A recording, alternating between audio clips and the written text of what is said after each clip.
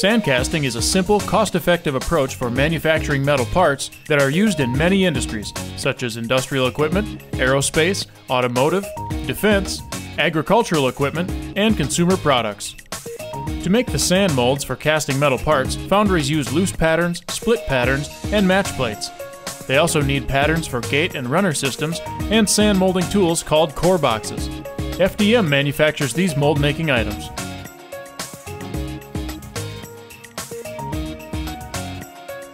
Even before the foundry starts making sandcasting molds, it may benefit from using FDM to make models, prototypes, and sales samples of the castings to validate product designs and get customer approval to proceed with the order.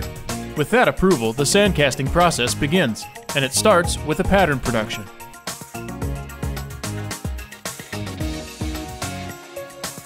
Traditionally, skilled pattern makers in woodworking or metal shops created sandcasting patterns. As the availability of pattern shops has declined, innovative and efficient options such as FDM have filled the void. Complex patterns that once took several weeks to make are now produced in-house in only a few hours on an FDM system. Gates and runners feed molten metal to the part cavities in a sandcasting mold, but getting the mold to fill properly often means adjustments. Making an interchangeable FDM gate and runner system gives the foundry the means to do test pours, redesign the gates and runners, and quickly rebuild them. From prototypes to production orders, FDM is an ideal tool for making castings for low-volume aerospace parts or mass-produced hardware for doors and windows.